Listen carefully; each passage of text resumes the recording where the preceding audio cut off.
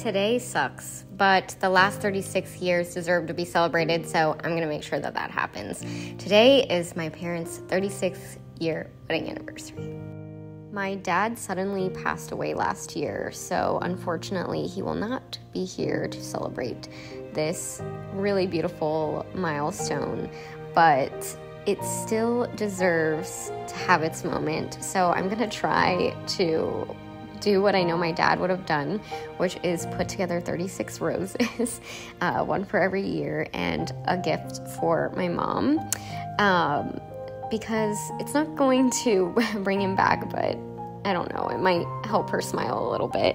After all that, I did also get her a little bear made of roses because we used to call my dad Gare Bear.